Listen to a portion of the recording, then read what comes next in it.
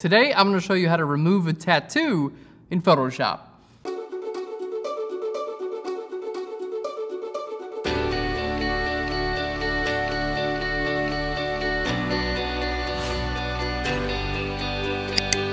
Hey guys, and welcome to Phlearn. My name is Aaron Nace, and you can find me on Phlearn.com, where we make learning Photoshop and photography fun. And today's episode, it's all about tattoo removal.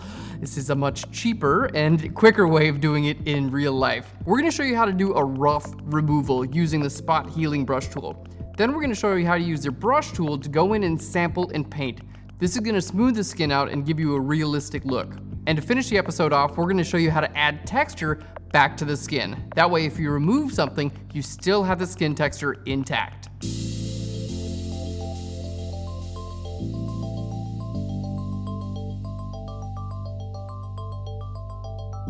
All right guys, it's time to remove this tattoo. Let's jump into Photoshop, and we're gonna start off with the rough removal first. So I'm gonna zoom into our tattoo here, and you can see it's a large tattoo. I was choosing images for this episode. I'm like, I'm not gonna choose a small tattoo. People, you need to get the goods. So this is what we're gonna do. We're gonna remove all this. So I'm gonna create a new layer, and with this, we're gonna start off with our first tool, which is the spot healing brush tool. So spot healing brush tool, and then there are a couple options we need to look at. The first of the option, your mode here, you want this to be normal, okay? You want your type to be content aware. That's really important. That's gonna help bring everything back together when you're using the healing brush tool. And the next option here, you wanna make sure you have sample all layers checked, and that's gonna allow you to do this on a new layer.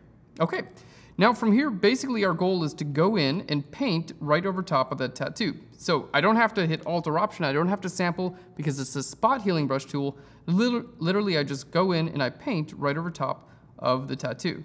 And I'm gonna do this in sections. This tool does a lot better when you work in smaller sections. So painting right over the top of the tattoo, I'm gonna let go, and that's what we get. And you may think like, that doesn't look that great. You're right, it really didn't look that great. But you just do it over again, and eventually the tool finds its way. So you can see, I'm not being super accurate here. Basically, it's figuring out, okay, I guess they want the tattoo gone, and I want, you know, this is not gonna give you like a finished product. What this tool does, basically, it seeks out areas. So for instance, if I start down here and I paint right over top of there, that should get rid of that completely. It tries to find other areas that are similar and predict what you wanna get rid of. So by surrounding a tattoo with a lot of skin, that's how it knows you want to get rid of the tattoo, not the skin. All right, there we go. And sometimes you just have to paint over and over again. All right, now I would not leave a process like this completely to one of these tools. In other words, I'm doing this knowing that it's not going to be perfect, but it's actually a really quick way to get most of the way there. Because you can see, although the tattoo is gone there, look how blotchy this looks. It just doesn't look that great. So that's why we're going to come in with step 2. So let's go ahead and continue painting over top of this skin. You can see I'm really just kind of doing this, and if it doesn't look good, like you can see it tried to pull from the dress. It's pulling from the dress again there. Just paint over here. It'll do a really good job on those. Well, on that one anyway.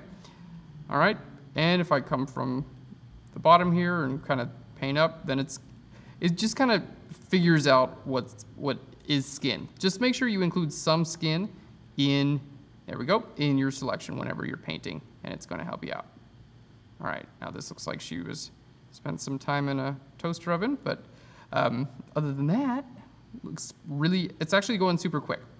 All right, there we go. So we're gonna go all the way up to the edge there. There we go. Paint this in. All right, and keep in mind, guys, I'm choosing to do a big tattoo here. So if you're doing a small tattoo, you would have probably been done already. All right, now we're gonna make our brush a little bit larger. There we go. Take care of some of these areas. All right, so you can see, you're like, that doesn't look that great, Aaron. That's why we have step 2 coming up, guys.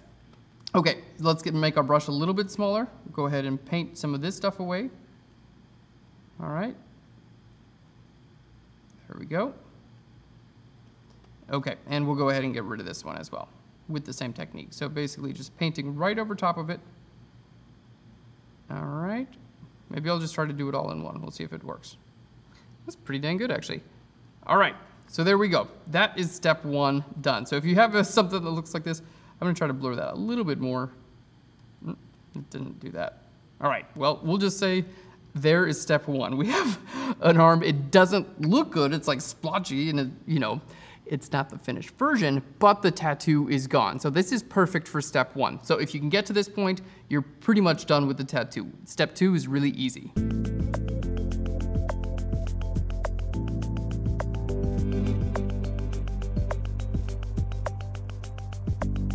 Cool. All right, here in step 2, we're gonna be painting over top of the skin. And this is actually easier than it sounds. Basically, what I'm gonna do is I'm gonna grab the brush tool and I'm gonna use a low flow, which means that I'm not gonna be building a lot of pressure up. What I'm gonna do is sample the skin and then paint right over it. It's gonna help smooth it out quite a bit. So here on a new layer, we always wanna create new layers. Whatever I do, I'm just gonna use my regular brush tool, okay? Now, we wanna choose a fairly large brush. There we go. And you also want to choose a brush with low hardness. So in this case, I've got a hardness of 0 and a size of 519 pixels. Now, the size is going to depend on your image, but basically, you'll get an idea of what I'm doing here in a second. You want to choose about as large of a brush as the areas you're going to paint. So before I go in and paint, I'm going to kind of talk to you, I'm going to let you inside my head as far as like what I'm looking for. Okay, if you look at this area here, you can see that that's pretty much all the same color, right? And for the most part, that color should extend all the way up here in a straight line. And then we have a highlight here. You guys see the highlight there? That pretty much extends up to our arm too. And then we have this area here, and then we have some shadow. And that's pretty much, it just follows the shape of our arm, right? Like an arm has curvature. We have like, highlight there in the middle. Okay, so when I'm painting, that's what I'm kind of thinking I'm going to do. So on my new layer with my brush tool that's large and has a soft edge brush, a soft edge brush with a brush. We're gonna sample this color. So I'm gonna hold Alt or Option, and I'm gonna sample this color here. Now I'm gonna change my flow to about 20%, okay? This is going to allow me to do a buildup, like I'm showing you here. The more and more I paint over it, the more it's gonna build that skin color up over and over again. Okay, so sample this color, and now I'm simply just painting right over top of it. All right, and you may be wondering why we went ahead and used the spot healing brush tool to get rid of the tattoo to begin with. And the reason is because it actually does a much better job. This is for like what I would call like cleaning things up. But keep in mind, all I'm doing is painting with the brush tool here. So I don't have any skin texture. I don't have any, this is no real detail. This is just like me painting with a brush over top of my image, which it really isn't that bad. But it's a lot better to get original detail if you can, and the spot healing brush does a much better job with that. So I want to lay down as little possible ink here as I can. It's not real ink, but you get the idea. I want to lay it down as little possible ink as I can, and it's going to help this look a lot more realistic without putting a ton, there we go, putting a ton of paint over top of the image. All right, so if you're new to this, I would recommend spending a little bit of time on it. And that's going to help you make something that looks a little bit more realistic. All right, there we go, and we're almost done.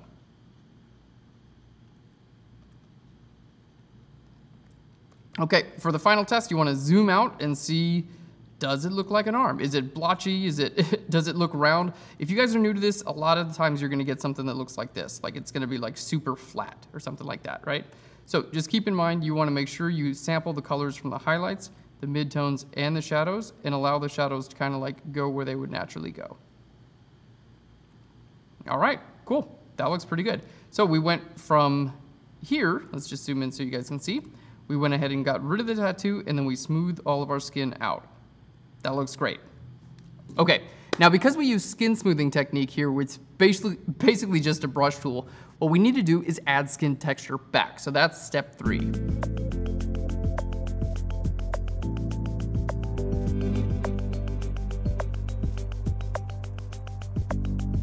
So here in step 3, we're adding skin texture back to this image. Now, the technique I'm gonna show you, it's gonna work really well for this image, but it'll actually work for any image. Anytime you need to create some skin texture from scratch, this is the perfect way to do it.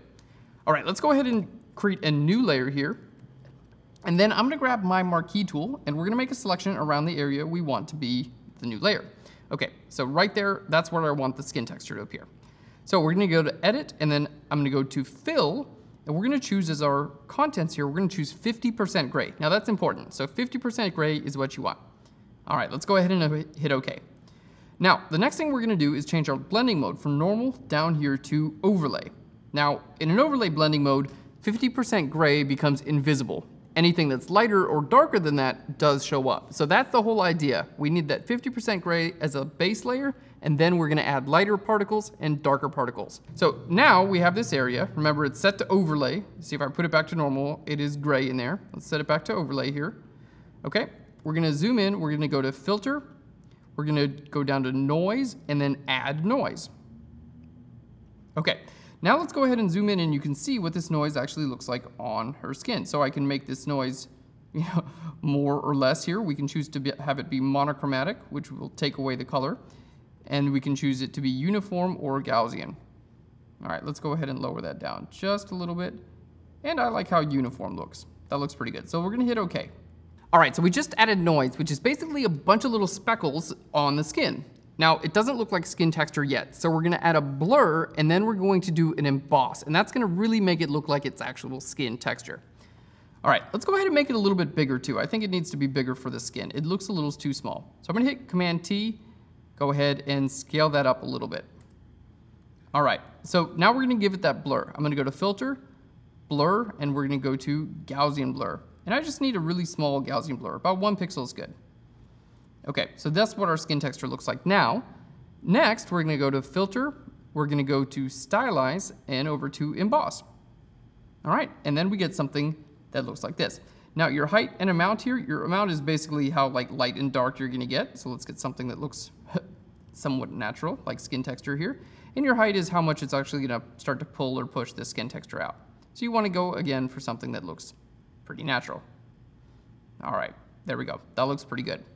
So what we did, guys, is we added a 50% gray layer and then we added noise. Then we blurred that noise and then we added an emboss. And now we have something that looks like skin texture.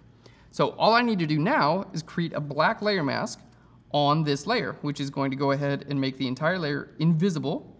Okay, and now I simply paint white on my layer mask where I would like this skin texture to show up. All right, which is exactly where you covered up your tattoo. That's where you should make your skin texture show up. If you need to lower the opacity, you can go ahead and do that. All right, and now zooming in, you can see that our skin texture actually is covering up all of the area where we painted. So what we have, there we are, beautiful, is a tattoo completely gone with skin texture intact. All right, guys, let's look at the before and the after. Here's our before image, beautiful girl, giant tattoo. And here is our after.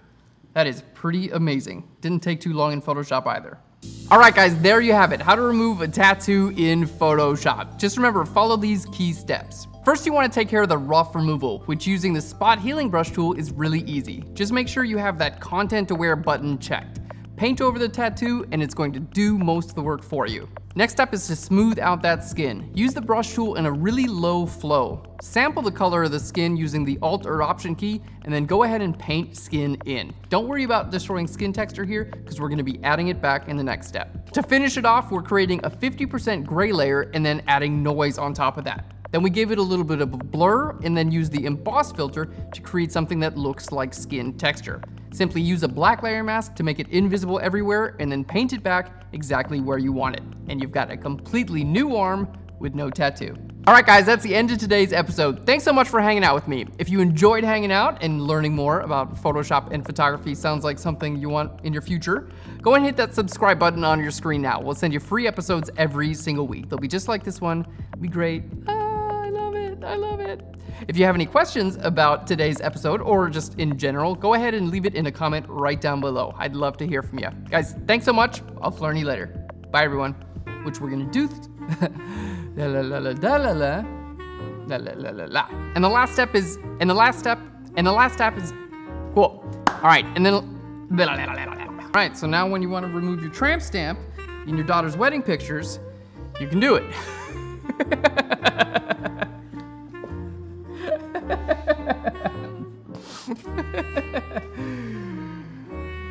Oh boy. Thanks so much for watching Phlearn, guys. I hope you really liked this. Thanks so much. Glad I'm watching Phlearn. Thanks so much for watching Phlearn, guys. I hope you hung out with me. I hope you enjoyed today's episode, and the next time you want to remove a tattoo, this went nowhere. Thanks for hanging out with me on Phlearn. I can't talk. I hope you enjoyed it, and the next time your tattoo removal skills are required, you know how to do it. Tattoo. Tattoo. Tattoo. Do you think we got any bloopers?